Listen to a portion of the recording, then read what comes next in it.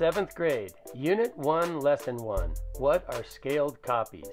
Number 1. Here is a figure that looks like the letter A, along with several other figures.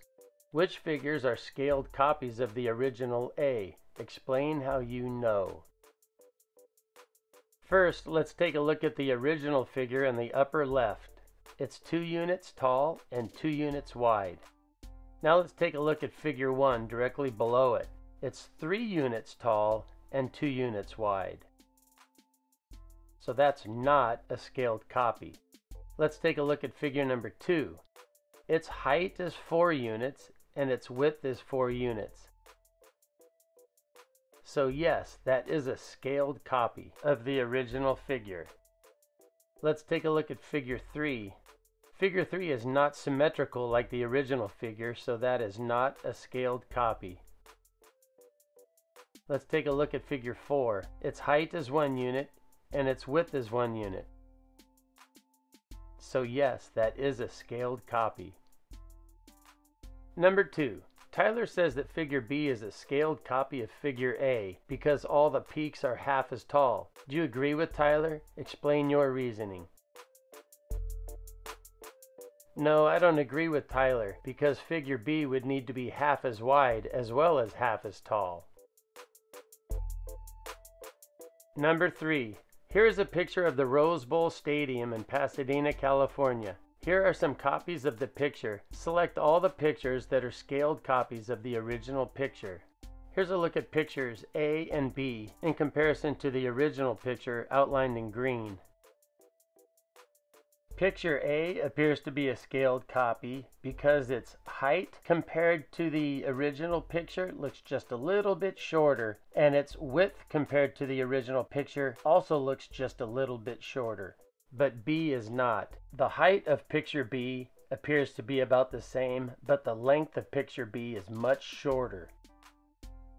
Here's a look at pictures C and D. The height of picture C seemed to have gotten a little bit shorter, but the width of picture C seemed to have gotten a lot wider. Picture C does not look like a scaled copy of the original. When you look at picture D, its height looks like it got about the same percentage shorter as its width did. Picture D appears to be a scaled copy of the original. Number 4. Complete each equation with a number that makes it true. A. 5 times what number equals 15? 5 times 3 equals 15. B. 4 times what number equals 32? 4 times 8 equals 32. C. 6 times what number equals 9? This illustration shows how 6 goes into 9 1.5 times. 3 is half of 6, and 3 goes into 9 3 times. So 6 times 3 halves also equals 9. So 6 times 1.5, or 6 times 1.5, or 6 times 3 halves equals 9. D. 12 times what number equals 3? That's the same as the equation 12 times y equals 3, y being the unknown number. We can solve for y by getting the y by itself. Y equals 3 divided by 12.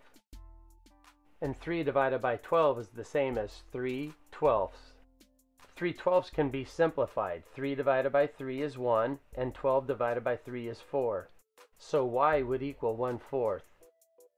12 times 1/4 equals 3. And that's really the same as 1/4 of 12 is 3.